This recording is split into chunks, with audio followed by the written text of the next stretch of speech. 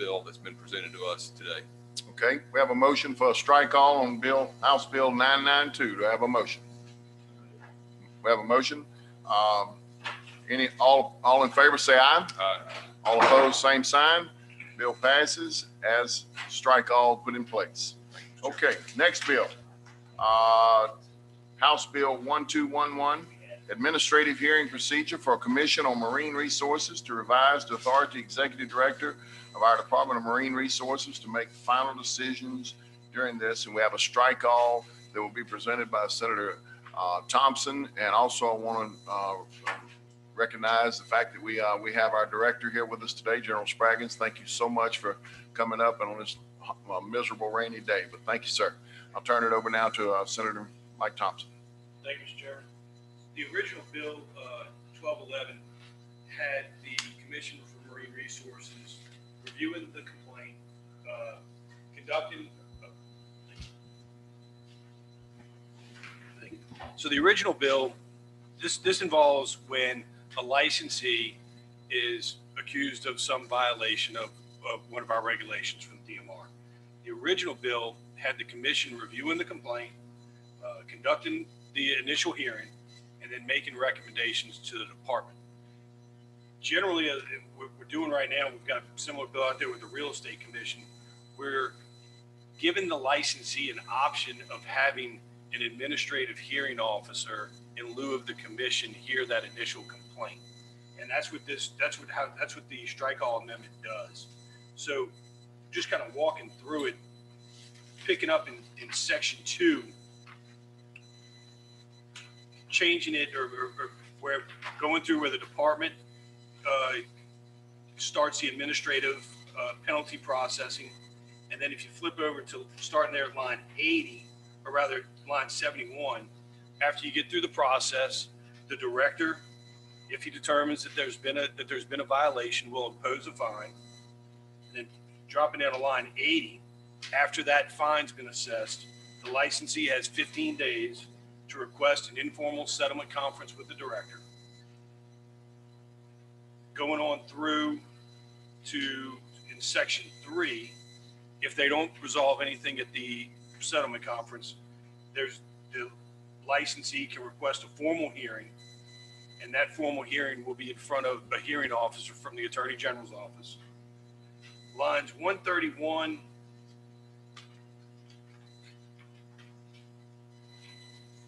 on through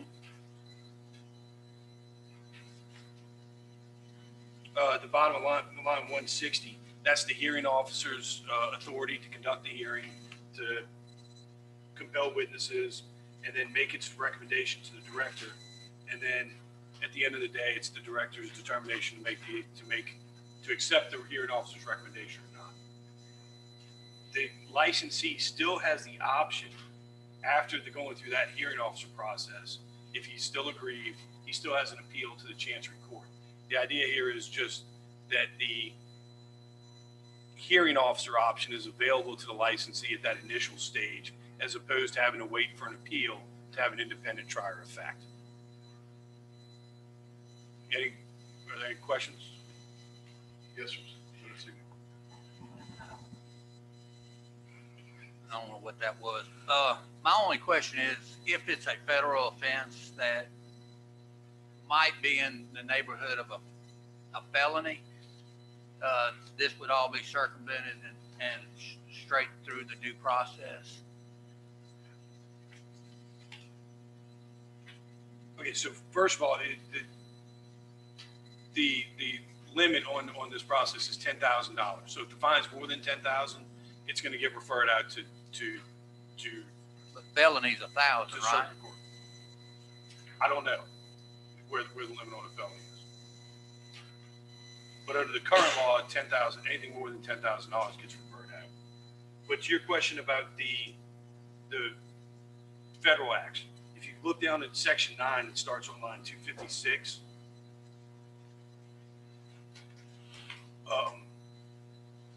That's picking up the federal language.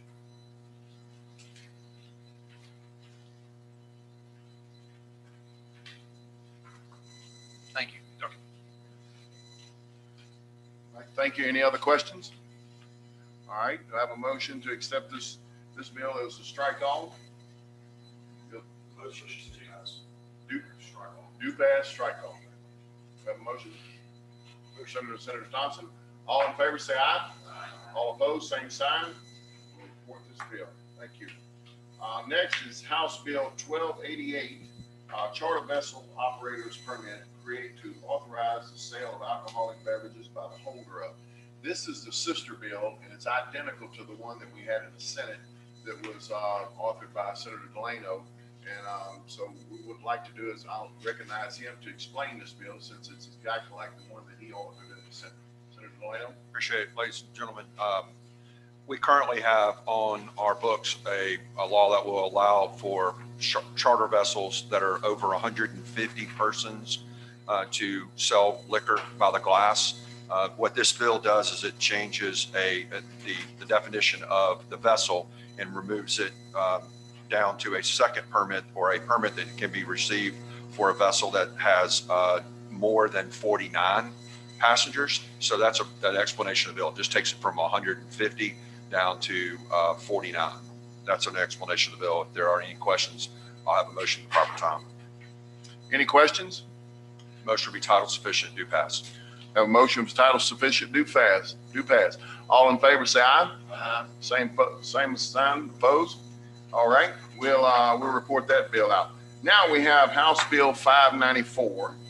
I think all of you have it in front of you.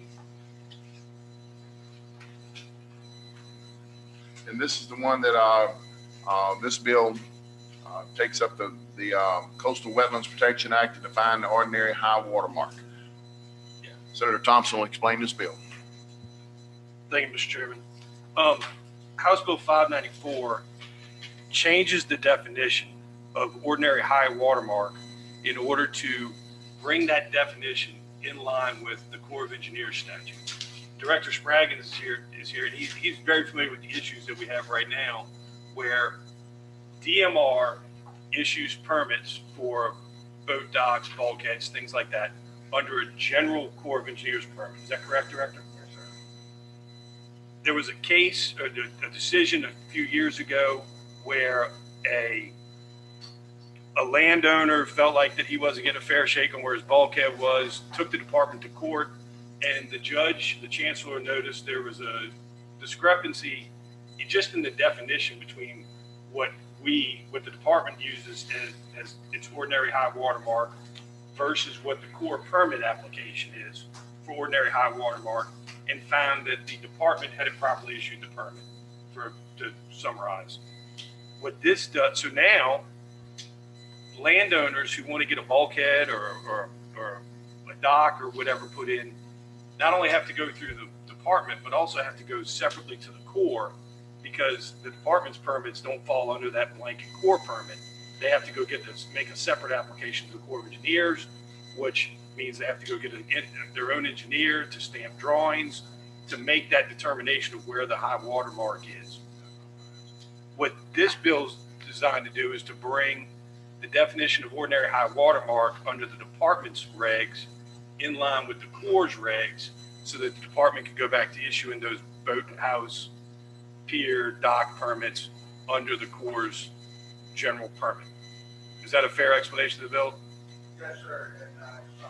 Yes, sir. Yes, sir. Please. Yeah, basically, it's just gonna allow us to do the same thing we've always been doing for the last 20 years. It's just changing the word. It's not gonna change anything about it. It's not gonna affect the islands. It's not gonna affect where the casino is gonna be. It's not gonna affect any of that. It's just an ordinary high water mark, so you don't have to, as a person, one of the citizens, have to take somebody or go to court and wait for everything. Yes, sir. That's my understanding of the bill.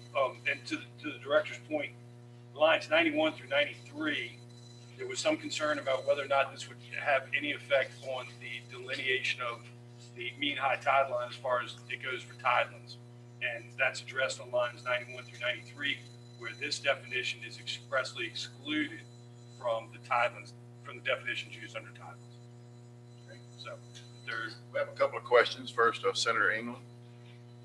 Yeah, I have a concern with changing this definition as far as as property owners are concerned, is this going to result in a potential situation where a property owner that has a property line now that they recognize under the current definition, and if this moves coastal, the definition of coastal wetlands a certain way, that they may be losing property? In other words, this could end up being a taking of an individual's property rights without there being reimbursed or accommodated on that. Well, I think first, any decision by any determination made by the department, if the landowner feels aggrieved, they can always go to court and have that due process. But what this is if there's where that permit starts, so anything built out over the ordinary beyond the ordinary high water mark has to have a permit. The Corps of Engineers has a blanket permit issued to the state of Mississippi that's administered by DMR in order to allow that person to build a boat dock, say over that or a boathouse over that, beyond that ordinary high water mark line. Right now, because of that decision a couple of years ago, the DMR permit the definition of ordinary high water mark that's under the DMR permit doesn't match the Corps definition, the definition used by the Corps of Engineers. So it's a permitting issue rather than a ownership issue, if that makes sense. You're not changing where that ordinary high water mark is by this definition. It just allows DMR staff to make that determination of where that line is, so that when they issue the permit, when DMR issues the permit, it's in accordance with Corps of Engineers definition of ordinary high water mark. Right. I know. So the language that's been taken out, the quote that I looked up on the statute as it exists now, it says the watermark of ordinary high tide.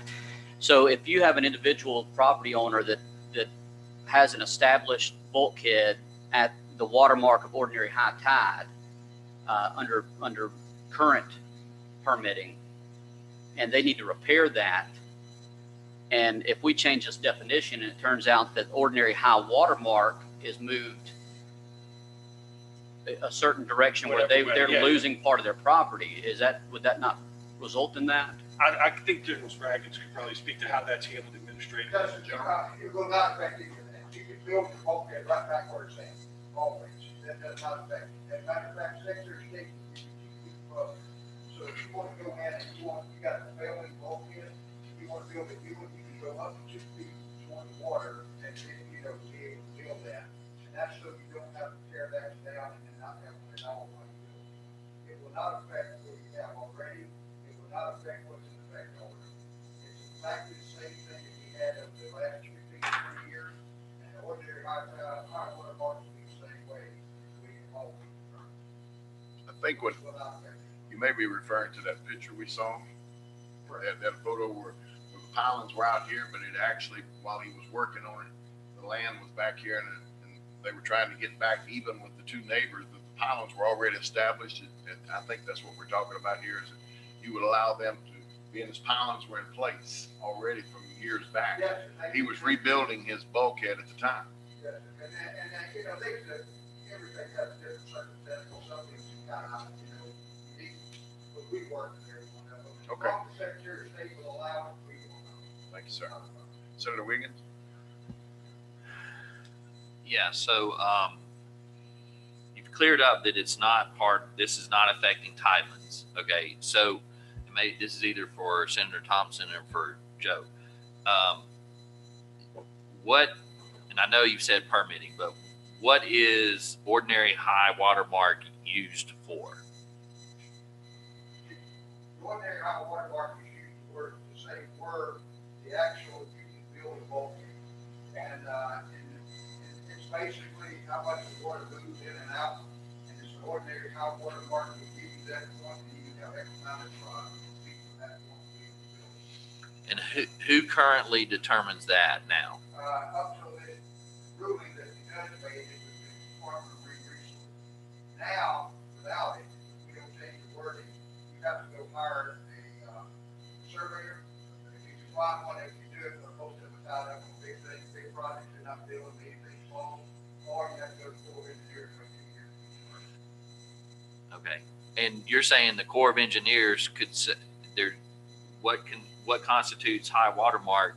Corps of Engineers says one thing and y'all are saying another. Well, what it says, That's- we use high tide instead of high water, ordinary high water in the past. And now we're asking to use what the Corps says, ordinary high water.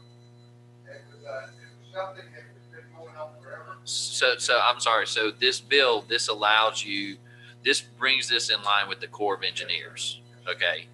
And and y'all certainly are faster than the Corps of Engineers in permitting. And they give us a blanket general permit to do that. And, we're just not able to do it with the work that we have up there. Yeah, I didn't do a good job of explaining that part. There's a general permit issued by the Corps. Right. Everything that's administered under that general permit is done by DMR. Right. What the chancellor found was that the discrepancy in ordinary high water mark versus what we use mean high tide, I think before, that where those actually, when they go out and they set the flags and say, this is where you can build your bulkhead, or this is where your dock can extend over, where they set those flags, the chancellor said, well, because those definitions are a little different. Even though the flags may be in the same place under either definition, but because the definitions were a little different, the DMR issued permits didn't comply with the Corps permits and therefore were improper. So what all this is doing is bringing the department and the definition that the department uses back under that general permit. And the last question, and so we're not changing mean high water mark or mean high tide under Tideland's definition. What this says is that the ordinary high water mark is used here under this section is not the same as the mean high water and should not be used for determination of the boundary between private property and tidelands. Well, it says should, but should doesn't necessarily mean prohibited. So the intent of this, so I guess the question, maybe an amendment would be in order shall not. I think that'd be a friendly amendment. Okay, that would be my amendment at the proper time, Mr. Chairman. Okay. Next, Senator Deland. All right. First of all, I appreciate the effort to get this corrected. I think the way that it's actually used in common practice, and General, correct me if I'm wrong on this, but the way we've used this in the past is that this has been the beginning point, the starting point for determining a survey or wherever it is. And when DMR was allowed by the state to determine what that high water mark was, I didn't have to go to the feds and ask the feds to give me a determination of where the line was, because the feds had agreed under their general permit that the state does a pretty good job of it. The chancellor then turned around and said, no, there was a discrepancy. This language cleans that up, and it allows for a permittee to come in with minimal information that's required for the application process under coastal zone consistency plan to be able to go forward. So this is actually really good, and I appreciate the effort, and I understand what you're talking about. Here's one question that I have about it, and this may be a little bit off topic, but since we're talking about this right now, how do you deal with, or how long does an ordinary high water mark stay in place? In other words, if it's drawn on a map in 2021 and it's signed off through DMR through coastal zone consistency, and they determine that, is it for a 5-year period that's consistent with most of the Corps processes, or what? And the reason why I'm asking is I'm dealing with alluvians or accretions where you have shifting of sands and soils, and how that affects the deed of the property. And that's where I don't want to confuse the 2 points, but there is a tie here at some point. And is there an administrative relief that's already in place for a homeowner or a property owner that has an accretion that is where they've lost property? Is that process? Is there a process that's there, and how does the agency handle that? General It's a Sprague. process that, sad to say, it fixes your water line right now, and then 5 years from now, the water is taking it and moving your property away, and your water line moves back. Yeah. And that's just the way it's always been. And that was with the high tide mark. Now, what we can do, once again, like you said, I think England map, if it's already there, you've already marked it, you've already got some form of a structure of any type, we're not gonna change it. You can backfill behind it. If it's washed in, you can still backfill behind it, because that puts your high tide, or your ordinary high water mark. What this does, you know, the best thing I can say to that, if you're looking for something that you're trying to do, is go out and have it marked, and then put something in the water. Put something there to say that's my spot, and then from that point, then you don't have to worry about it. Because it gives DMR It gives us the right. a reference point to say, this is where we acknowledge that line through an ordinary high water mark. Yes. Okay. And it will help an outline owner to do that, to be able to have something to prove where it's at. And that will help them to be able to prove it. But otherwise, we have no choice but to go where the water line is. That's what we have to do. Thank you, sir.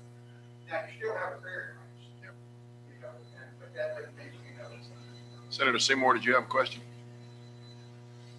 Thank you, Mr. Chairman. My question is, what is the differential between the mean high tide line and what you're calling high water mark? There is none.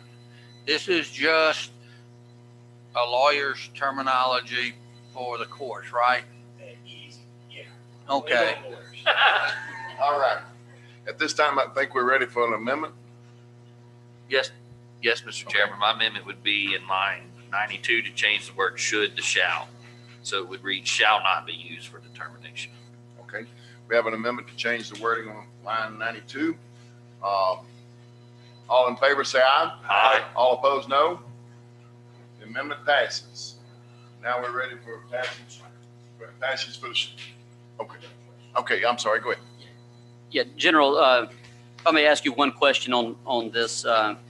I know you mentioned that currently it's your policy that if there's a bulkhead out that needs to be replaced and it's already there, if there's some sort of marker that shows where the property is, you guys will let them go out there and do that. That's your policy. Is what guarantee do we have that extends beyond your administration with the Department of Marine Resources? Is that? That's written in our reg. It has nothing to do with me personally. That's written in the reg of the Department of Marine Resources. So, and that's also approved through the Secretary of State and the Corps of Engineers. Okay, thank you. And one other question that I do have,